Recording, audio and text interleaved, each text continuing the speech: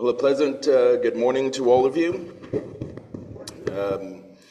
It is always a pleasure when we can come together and worship God together, and I appreciate the invitation and the elders asking me to come and preach. And again, aside from God sending his son, this is the greatest blessing that God has bestowed on man, the kingdom that his son bled and died for. Because everything that separates us in the world, in the kingdom of God, all of that is removed. And so in the kingdom, there's no rich or poor or black or white. We're all brothers and sisters in Christ. And that's a beautiful thing. That is what the world needs, right? The world needs the kingdom. And so I am grateful that you exist in this area. I drive a bus for VTA, and I do the 71 line, and I usually drive by here. It's usually late at night. But I always am encouraged every time I see the building, because everyone needs the gospel. And so God bless you in being a light in this community and continuing to serve God.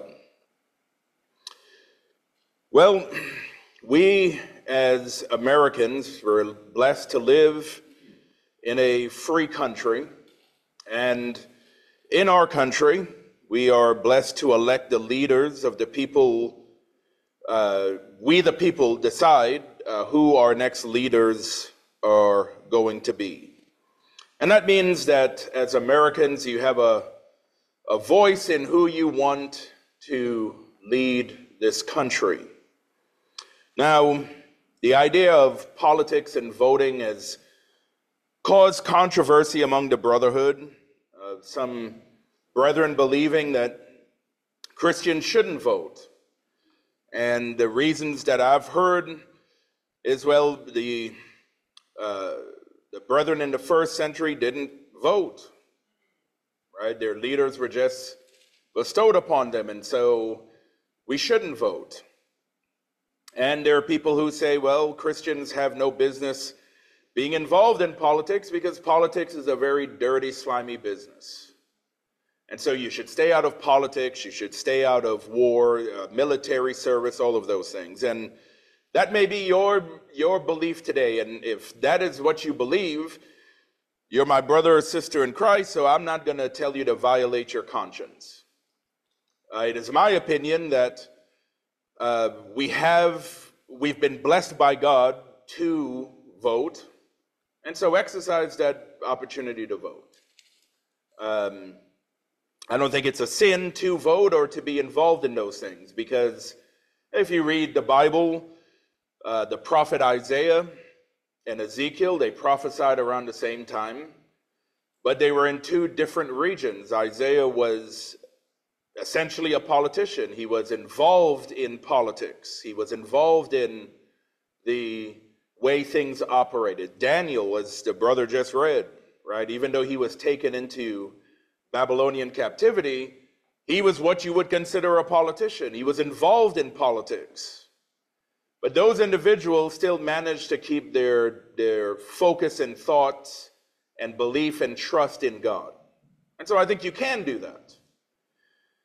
And so in about 14 or 15 days, we're going to have our presidential election. And in about 14 or 15 days, one of the two candidates are going to win, either Kamala Harris or Donald Trump. Now, I don't know where your political allegiance lies, and I don't mean to be offensive when I say this, but I don't really care, because that's not important to me. Whether you support Donald Trump or whether you support Kamala Harris doesn't matter to me, because that's not going to keep you out of heaven. What does matter to me, though, is how we as Christians respond to it. Paul, when he's writing to the Christians in Corinth, he tells them that they still have to live in the world, but not to be of the world. And if you know anything about the city of Corinth, it was a very, nobody wanted to be known as a Corinthian. Because if you were known as a Corinthian, you were known as a playboy without morals.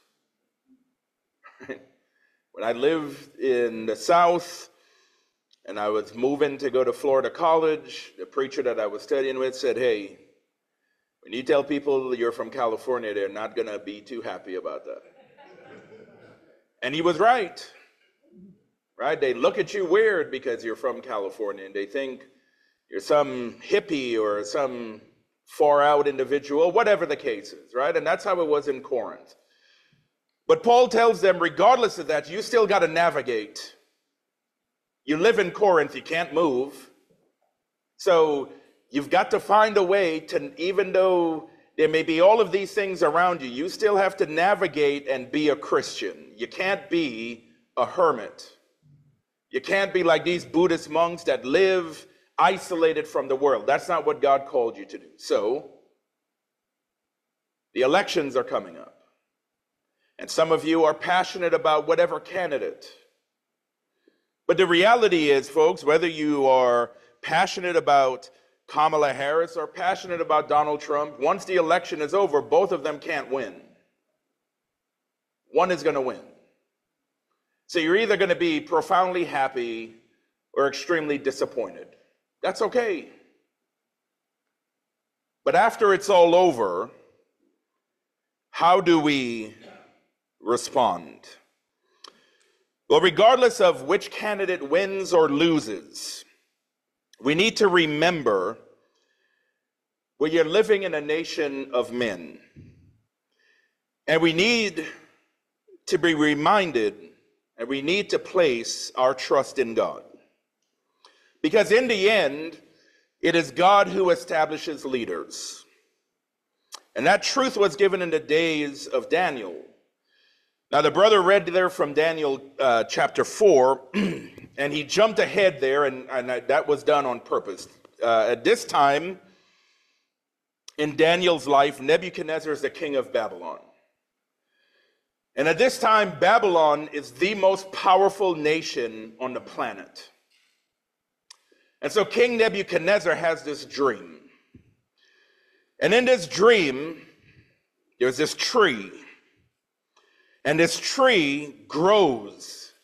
And it is so high that it reaches to heaven. And it is so majestic that every nation, it can be seen on every corner of the earth.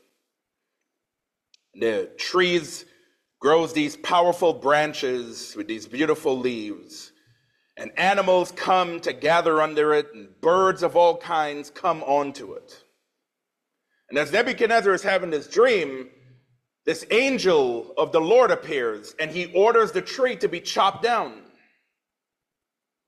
But the stump remains, and then the angelic watcher says, put a hedge around the stump. Now, a hedge is just a protector, like a fence. So Nebuchadnezzar is perplexed by this dream. And so Daniel comes to him, and Daniel says, I will interpret the dream, right? The Lord will give me the ability to interpret this dream. And Daniel essentially tells him, he says, you're going to lose your power. He says, that tree represents you. You are a powerful tree that all nations subdue to you. But you're going to lose that power. And you're going to become like an animal. Your hair is going to grow long. You're going to be soaked by the dew, and you're going to have long nails like an eagle. And Daniel tells him, you need to humble yourself, or this is going to be you in 12 months. So one day, Nebuchadnezzar goes out to his veranda, and he's looking at all of his majesty, and he says, man, look at how great I am. There is no nation or no king more powerful than me. And then God came knocking.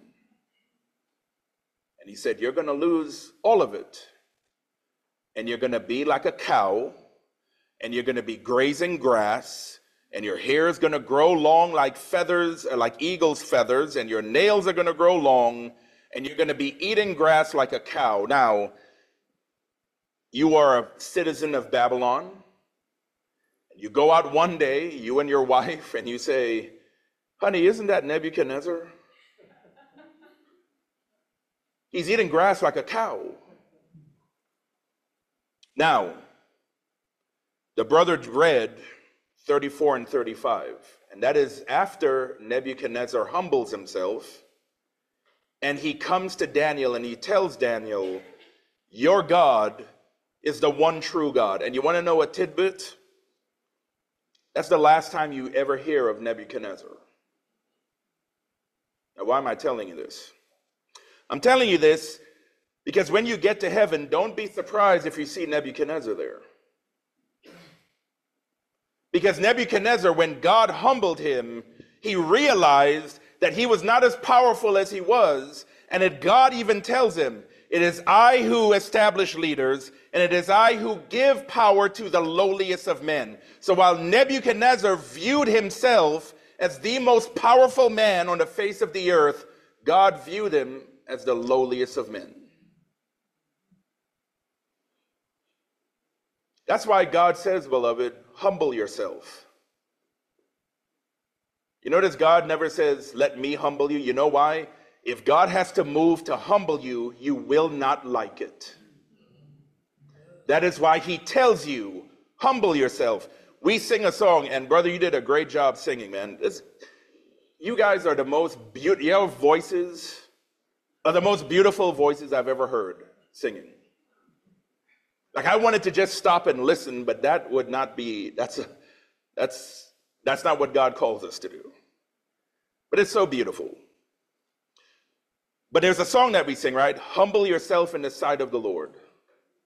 Humble yourself. It didn't say, let God humble you.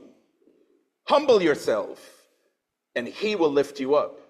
Paul in Philippians says, let this mind be in you, which also was in Christ Jesus, who, although he existed in the presence of God, he did not regard equality with God a thing to be grasped, but humbled himself, taking the form of a bondservant, being obedient even to the point of death. For this reason, God has esteemed him and given him a name which is above all names. Jesus didn't esteem himself. God did. Humble yourself. Don't you wish our leaders were like that? Regardless of what party. This truth is also affirmed in the New Testament. In Romans 13, Paul is writing here, and he's writing to Christians who, unlike us, as I mentioned earlier, didn't have the ability to vote for who their leaders were. So they were living under emperors that wanted to kill them.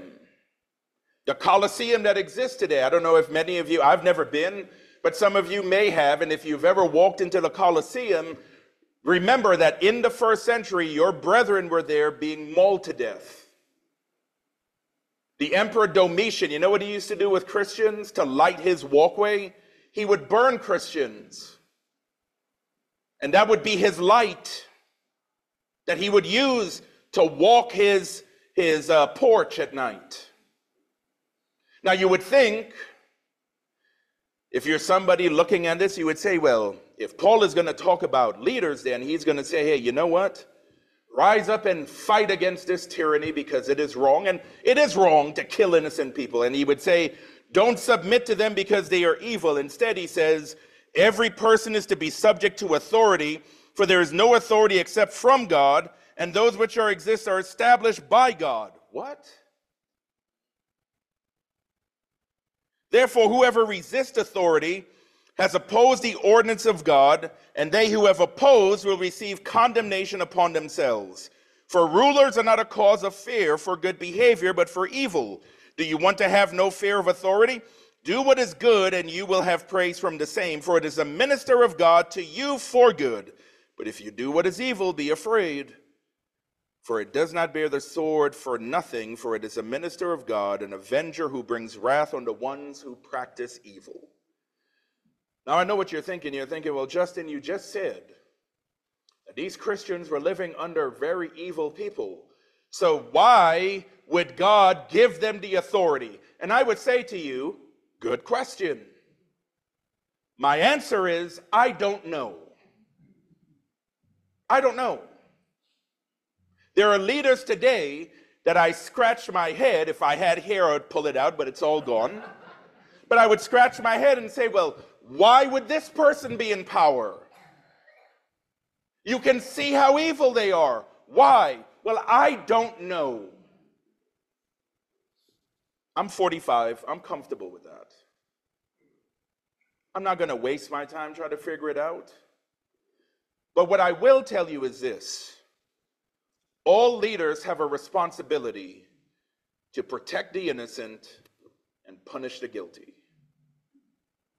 And just like the leaders of a church have a responsibility to shepherd the flock of God, if you don't do what God expects you to do, you're going to answer to God for it. So, our leaders are supposed to protect innocent people like yourself. They are not supposed to support criminals. They're not supposed to embolden criminals. They're supposed to punish criminals. But if they don't do that, they're going to have to answer to God, because God gave them the authority to do it.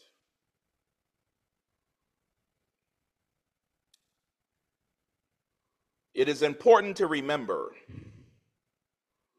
that neither Kamala Harris or Donald Trump has all authority, because all authority has been given to Jesus. And Jesus came and spoke to them saying, all authority. He didn't say some. He didn't say 90%. He says, all authority has been given to me in heaven and on earth. That means whether our leaders recognize who Jesus is or not, it doesn't matter. He has all authority over them. And one day, a day just like this, you're going to get up and it's going to be a normal day. But then all of a sudden, things are going to change, because you're going to hear the trumpet sound. And then you will see the majesty of Christ.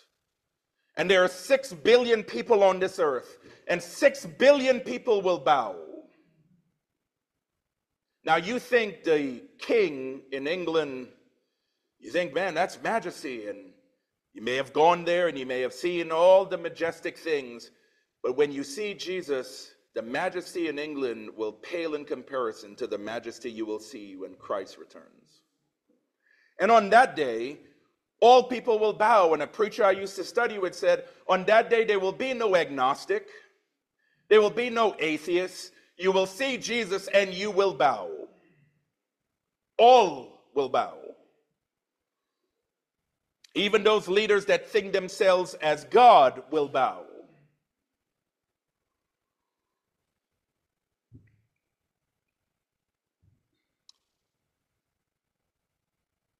Jesus is over all things.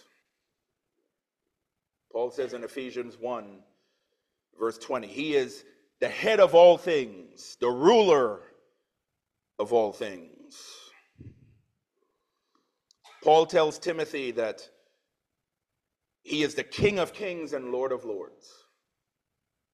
There is no king higher than Jesus. There's no Lord greater than Jesus.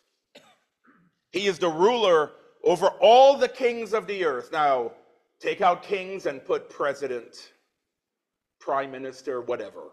Same thing. He is ruler over all of them, which goes back to the question, if he's a ruler over all of them, then why aren't they all good? And again, you know the answer. I don't know. I don't. But I know they will have to give an account.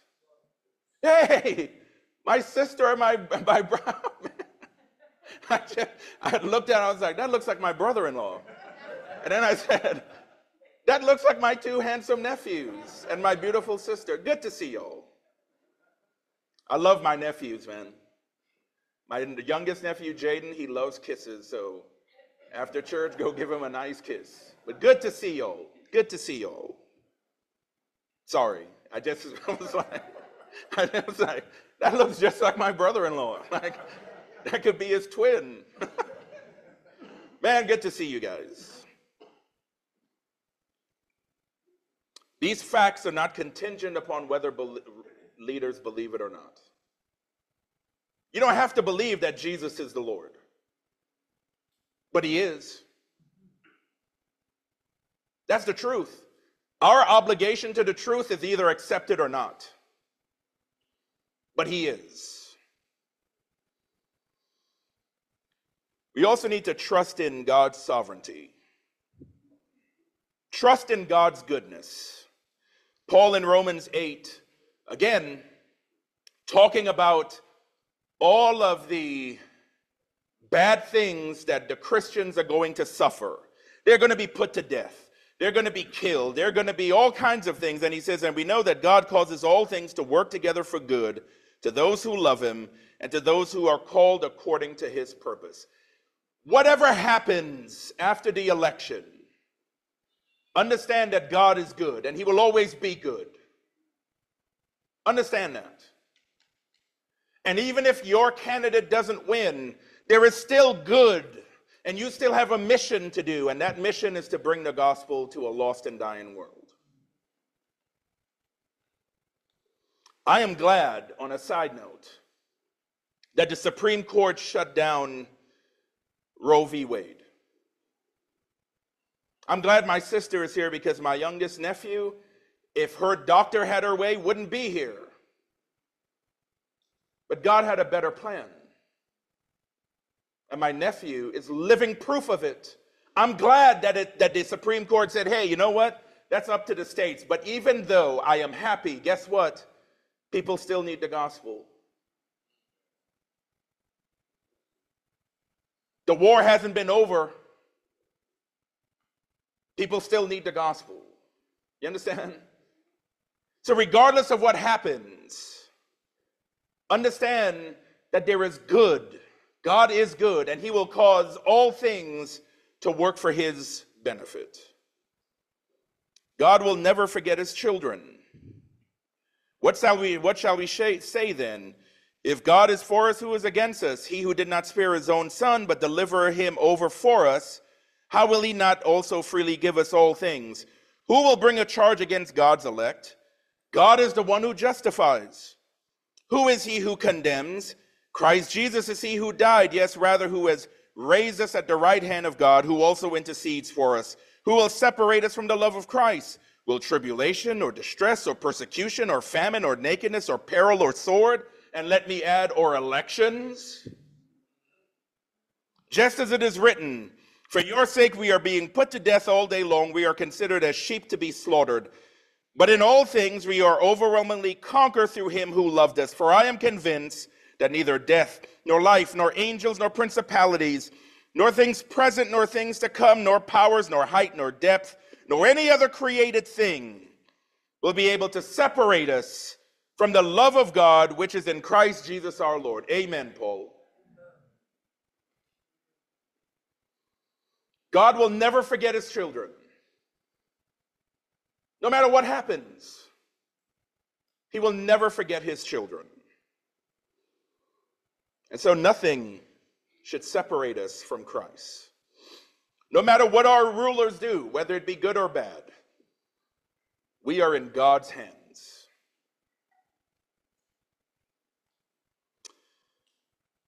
Well, then our true citizenship, the Christian's true citizenship is in heaven. For our citizenship is in heaven, from which we also eagerly await for the Savior, the Lord Jesus Christ.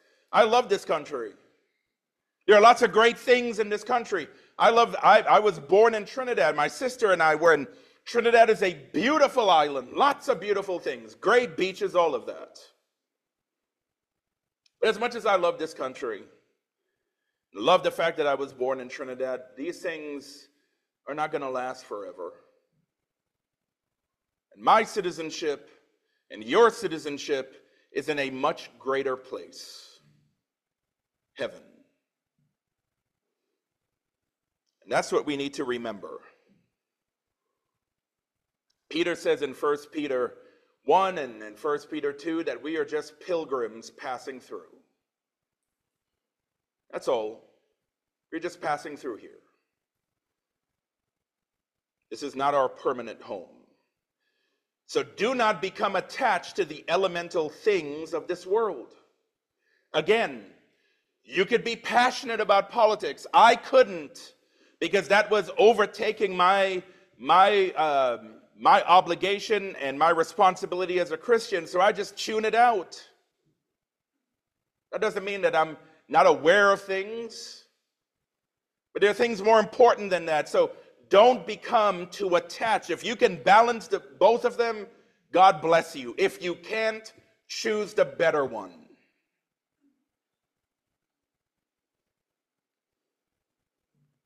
Guard against the things of this world, including politics. 1 John 2, beginning in verse 15. Do not love the world nor the things in the world. If anyone loves the world, the love of the Father is not in him. For all that is in the world, the lust of the flesh, the lust of the eyes, and the boastful pride of life, is not from the Father, but from the world. And the world is passing away.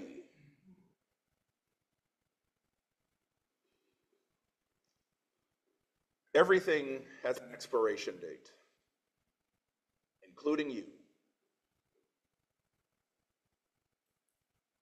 I'm 45. And when I wake up to drive a bus, I wake up like, oh, my back hurts.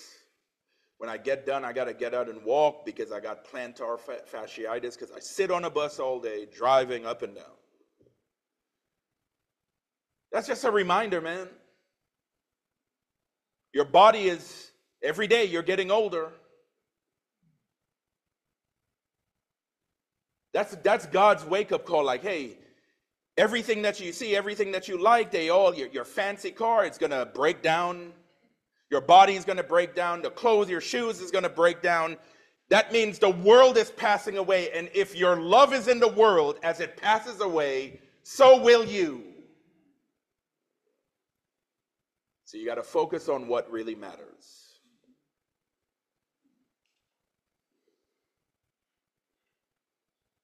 When we focus on things of the world, they can render us fruitless. And so as great as this nation is, do not become attached. Our mission is doing the will of God. I was talking to a brother, and he was telling me, he said, you know, when you talk to people, you got to talk to them about becoming conservatives. And I said, listen, when I talk to people, I don't care if they're Democrat or conservative. My goal is to bring them to a knowledge of God. I don't care about what your politics are. We can have a discussion on it. But at the end of the day, you're my brother or sister, so I don't care who you vote for. Everybody's got a passion about it. That's great. But at the end of the day, what good is it if I go, hey, man, you're a Republican party, a Republican, and then God says, well, I didn't call you for that, Justin. I called you to bring him to a knowledge of me. So what did you do? What did you do? Now, I love that brother. But he's got it all wrong. I wanted to tell him, man, turn off Fox News and pick up your Bible, dude. Just pick up your Bible. I mean, you laugh, but that's what I wanted to tell him. Turn off the TV and pick up your Bible and read what God's mission for you is. That's ridiculous, man. That's wasting time on too much elemental things. Doy Moyer, some of you may know him. When I was on Facebook in the 2016 election, all these people going back and forth, and he's like, if Christians are, if you're spending more time talking about the elections than talking about the Bibles, then you've got your priorities mixed up. He's right. Some of y'all may not want to hear it, but blame Doy Moyer for it. But he's right. We do that by seeking him first. Seek him first, seek ye first the kingdom of God and all of his righteousness, and all these things will be added unto you. Seek the kingdom of God first. Focus on God. Remember what Peter says, we are a royal priesthood. Do you realize that one time you and I were separated from the commonwealth of God? But Christ came and broke down that dividing wall and brought us now near to God? Do you understand what an honor that is? Not just Jews, but all people, whether you're black, white, whether you're from the north or south, east or west, you now have an opportunity to be brought near to God through the blood of Jesus Christ. I don't know about you, but that's great news to me. So as a priesthood, our main focus must be on spreading the gospel. We must make disciples of all nations, regardless who rules in that nation. You guys support a brother in Kenya. Man, it's about spreading the word. Regardless of who rules Kenya, who doesn't, it's about spreading the word. That's the mission. Therefore, go and make disciples of all nations, baptizing them in the name of the Father, Son, and the Holy Spirit. The question is, are we just as active in saving souls as we are in politics? So what do we owe our leaders? We owe our leaders our submission. Peter says that in 1 Peter 2, beginning in verse 13, he says, "Submit yourselves to the Lord's sake for every human institution, whether to a king as one in authority, or to governors as sent by him for the punishment of evildoers and the praise of those who do right. For such is the will of God, that by doing right you may silence" what? "The ignorance of foolish men." So somebody says to you, brother or sister, why do you submit? Even though you didn't vote for the person you voted for and he or she won, why do you submit? Because God told me to. Be comfortable with that. Be complete in that. God told me to. That's why I do it. To also silence the ignorance of foolish men. Men who would love nothing better for you to get riled up and agitated. God told me to. And keep it moving. Uh-oh. Uh-oh. We also owe our taxes. For because of this you also pay taxes, for rulers are servants of God, devoting themselves to this very thing. Render to all that is due them, tax to whom tax is due, custom to whom custom, fear to whom fear, honor to whom honor. Now I drive a bus, and I pick up people, young people who they get on the bus and they smell like alcohol, they smell like weed, and they have a clipper card, and I know they got no job. They have a clipper card and beep. Oh, that's the sound of success. I know it works. And I get agitated because I know that me and my fellow co-workers and you get out there and you work hard and you work hard and you pay taxes, and it's going to people who don't really care. I had one guy get on the bus. He said he was about to lose his phone from the government, and he said, these people just need to work more and pay taxes so I could keep my phone on. And man, I was driving that bus and I just got so agitated. But you know what? God didn't say, hey, if you don't like it, don't pay taxes. He says, pay your taxes. Pay it. Remember in Matthew, was it Matthew 21 or 22? The Pharisees come and they send their disciples to Jesus, and they say, Jesus, we know that you are a man come from God. Tell us, is it lawful to pay a poll tax? Now, a poll tax was a tax designed specifically for Jews. And Jews didn't like to pay it because Rome was Babylon, the oppressor. And so they were trying to trick Jesus, and Jesus says, hey, give me a denarii. And he says, whose inscription is that? And they say, well, it's Caesar's. He says, well, then give it back to him. Render to Caesar the things that are Caesar's. Render to God the things that are God. You know why you pay your taxes? Your soul belongs to God. And God told you to. Does it mean you have to like it? No. But God didn't say, hey, do you like it? Did the Jews like paying a poll tax simply because they were Jews? No. Did Jesus say, well, how dare they? He knew what a poll tax was, and he knew why they were asking it. But he says, give it back to him. Because your soul is more important. You don't want to miss heaven by God saying, why didn't you pay your taxes? Well, I didn't like Gavin Newsom, Lord. Well, I didn't ask you that. I just asked you, why didn't you pay your taxes? Well, I didn't like Donald Trump, Lord. I didn't ask you that. Why didn't you pay your taxes? So pay it.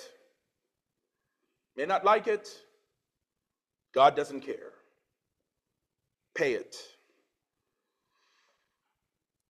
We also owe them our respect. Titus 3, remind them to be subject to rulers, to authorities, to obedient, to be ready for every good deed, to malign no one, to be peaceable, gentle, showing every consideration. For we also were once foolish ourselves, disobedient, deceived, etc., etc., right? Paul is telling Titus, remind the brethren to be subject to rulers. They are worthy of your respect. Why? God said so.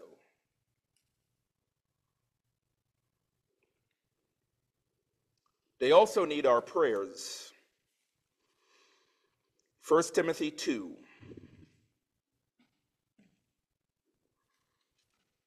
First of all, then, I urge that all entreaties and prayers and petitions and thanksgiving be made on behalf of all men, for kings and all who are in authority, so that we may lead tranquil and quiet lives in goodness and dignity. This is good and acceptable in the sight of God. Why? Who desires all men to be saved and come to a knowledge of the truth. You want to know why you need to pray to your leaders? God desires them to be saved. You want to know how I know that? Paul just said it. But in your free time, read Ezekiel 18. Read that entire chapter. And you will get an insight to how God views man. God desires no one to go to hell. That is why, side note, you should never wish anyone hell. Because hell was not designed for you. Hell was designed for Satan and his minions. And I honestly believe that if God were to give us, brother, just 2 seconds, just 2, of what hell is, we would want no one to go there. So don't wish that. Let's say Donald Trump wins and you are agitated. Don't wish the man hell. Wish him God. Pray that he comes to a knowledge of God. If Kamala Harris wins and you don't like it, don't wish her hell. Wish her God. And pray that they come to a knowledge of God, like Nebuchadnezzar in our story. And they recognize that their power comes from a great and merciful God, and they govern the way God wants them to govern. Is that hard to do? Sure. Is it impossible? No. You know how I know? Paul wrote it down. Everything that is written in this book, we can all do. If it wasn't, God would have never put it there. We must not fail in our responsibilities. Political differences do not give us the right to speak ill of our leaders. That is why I got off of Facebook, one of the many reasons. Because it wasn't becoming of me the things I would say. I wouldn't say anything vile or crass, but it just served no purpose. Even those who are immoral. We just read Romans. Those emperors were immoral, but Paul says, pray for them. Pay your taxes. One teacher that I used to study with, you know how the brother was given his announcements? He said, just think you're in the first century and they get up and they say, you know, brother and sister so-and-so, they're not with us this morning because last night they were killed in the Colosseum. That's what your first century brethren were dealing with. But pray for the leaders. Pray for them. We must not fail to do these things. Remember, there are limits to our liberty. We are free. But we're not free to act stupid. We've come to our senses, so we need to act in that manner. Over the next 4 years, will we be committed to giving our leaders the respect that is due them? We serve the Prince of Peace, beloved. And his death established peace between God and man. And we are commanded to be peacemakers. Blessed are the peacemakers, for they shall be called what? Sons of God. You want to be a son of God? Be a peacemaker. We accomplish that by loving our enemies. You have heard it said, Jesus said, love your enemies. Love those who love you, right? And hate your enemies. But I say to you, and the reason that Jesus said that is because the Pharisees would say that. Hey, love those who love you, but hate your enemies. And Jesus said, what good are you doing? It's easy to love people who love you, because they love you right back. He said, love your enemies, pray for them. Bless those who persecute you. Because he causes the sun and the rain to fall on both the good and bad. You know, God blesses those who hate him. Goes back to my question earlier, right? Why? I don't know. I don't care. I'm glad he does. And we display wisdom from above. Wisdom on the earth, James says, is foolishness. But wisdom from above are those who practice peace. That's how you do wisdom from above. We should contend without being contentious. Are we peacemakers at a time when there is discord? Or do we cause division with our rhetoric? D. Bowman used to say, man, I wish I had a shotgun. I'd shoot that clock. But look, I appreciate your patience. Thank you very much. Good to see all of you. Again, good to see my family back there. Good that you're all here. Good to see my spiritual family here. And again, you may all have your different political persuasions, and you're probably counting down the days, or you've probably already voted, and hey, that's great. But understand, Satan is very active. And Satan used a pandemic to divide brethren, and it divided brethren because I heard from brethren. I had lunch with brethren who faced division because of either side, mask or no mask they were on. And Satan loves those things, folks. Peter says he's like a roaring lion seeking whom he may devour. You ever watch them nature shows? How the lions, when they look at the gazelles and they find the weakest one, and when they find the weakest one, they say, I got him, and they jump on him. And Peter says that's how Satan is, man. He's always looking. When he can find something, he say, okay, I know people are passionate about this. I'm just going to slowly insert that poison. And he loves nothing better than to divide people, mask or no mask, COVID shot or no COVID shot, Republican or Democrat, Kamala or Trump. Why? He just loves it, and he loves when brethren lose focus. So before and after the election, you must remember to think these are 5 R's. 1, renew our trust in God's sovereignty. Reaffirm our heavenly citizenship.